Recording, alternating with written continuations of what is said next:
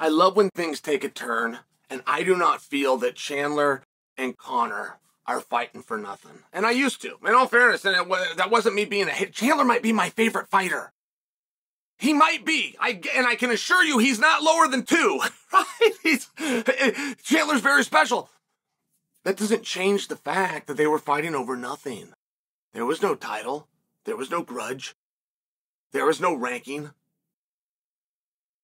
This is not opinion. From day one until now, what weight class they were going to fight out was never known, and it was never fought for, and it was never argued. And you know what? It never mattered because there's nothing on this fight. So, I'm not there anymore. I'm not there anymore. Michael Chandler is fighting to be, wants to be, the most entertaining man in MMA, and that is the title that Conor McGregor has. Red Panty Night is real. And it didn't have anything to do with the suits. Didn't have anything to do with the bow tie, the glasses, the tattoos, or the accent. Conor McGregor is entertaining. He has something to say. He will say it funny. He will say it meanly, but he will say it. And he's entertaining. His style is pleasing. His courage is contagious. Michael Chandler wants it.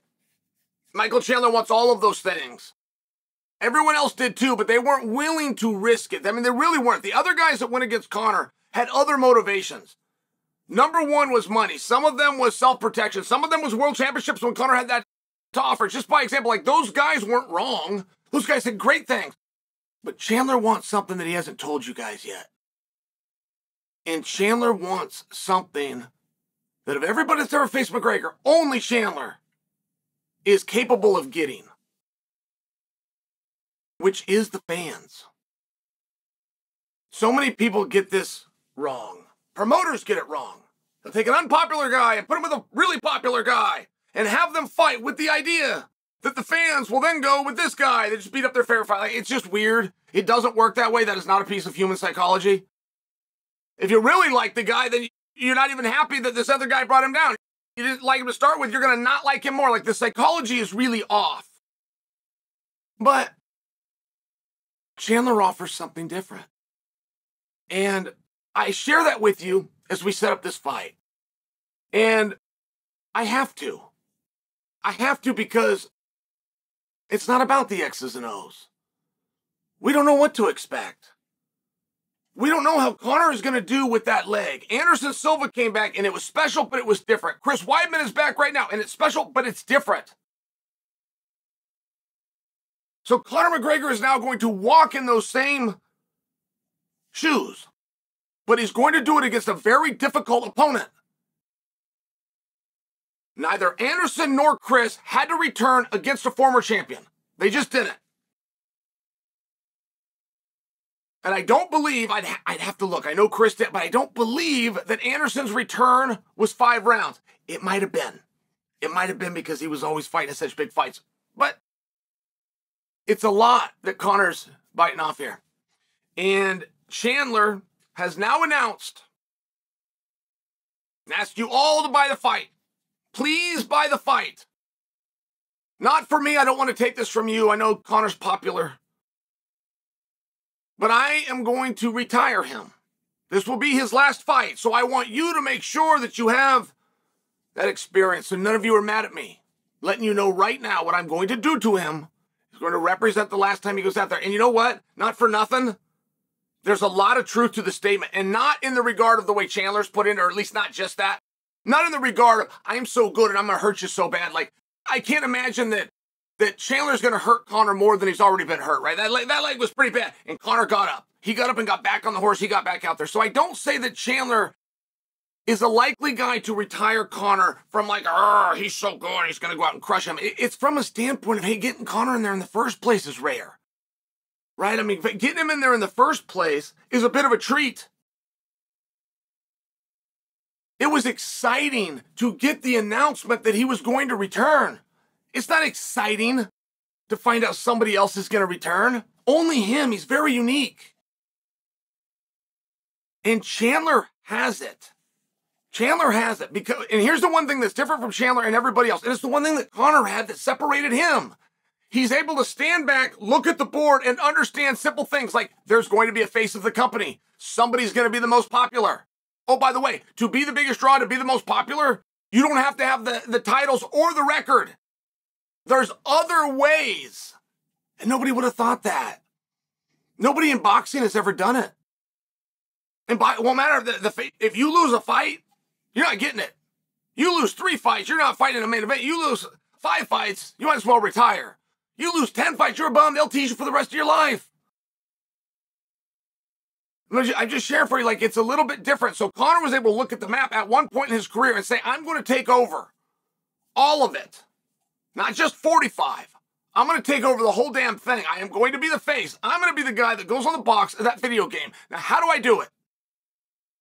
And he was able to start putting his strategy together. Conor did not just become red painted. He just become a star. He didn't just become fun. He had a plan. And the biggest reason it worked, aside from his talents, he is very talented, but aside from his talents, he was the only one that tried. It was going to be a very difficult plan to fail at, to be the face of the company, to be the most popular guy. Was a hard plan to fail at because he was the only one that even tried, that even knew it was a thing, that even knew that there was a way to do it. That put a strategy together to leverage every single thing that he did. No moments wasted, no microphone, no interview, no social media, nothing wasted. Broken with a leg, emergency to get to the hospital right after I do this interview. Joe, come sit down with me. Right? I mean, it was one of those things.